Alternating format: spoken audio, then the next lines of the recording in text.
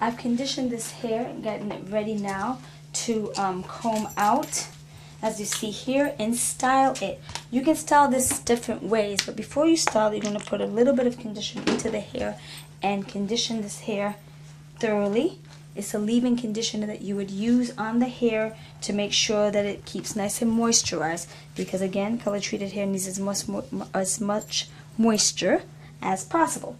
So I'm going to go ahead and comb it again a little bit with a wide tooth comb that rolls. You want to use a wide tooth comb so you don't, hurt the hair. You don't break it off.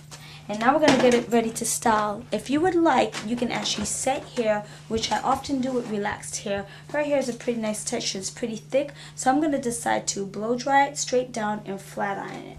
But what I would suggest to you, if you like, is you can actually set the hair in rollers to get some form of style into it. Or you can style it curly too, with smaller rollers and has bounce. The key thing is that you made the hair straight.